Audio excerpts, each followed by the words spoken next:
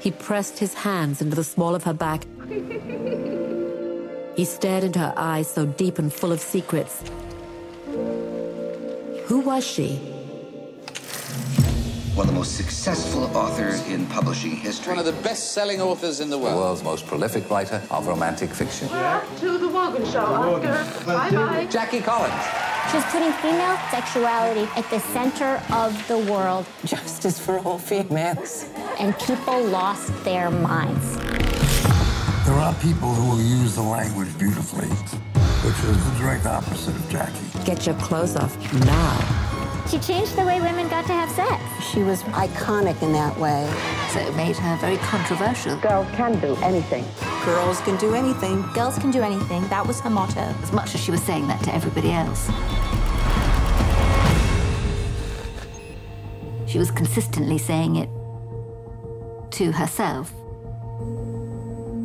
What she wrote and who she was are two different things. Very few people saw past the facade. She was the younger sister. It doesn't all go along just perfectly all the time.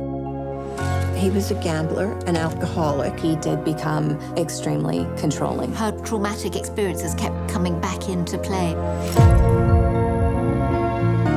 She had to find an image, almost like a shield. She only continued to be the Jackie she created. It's like a character from one of her books. Literally had sort of stepped out of one of her books. That was her fantasy. She had power, she had control. She had everything she'd always wanted. She was Jackie Collins, and she was the boss.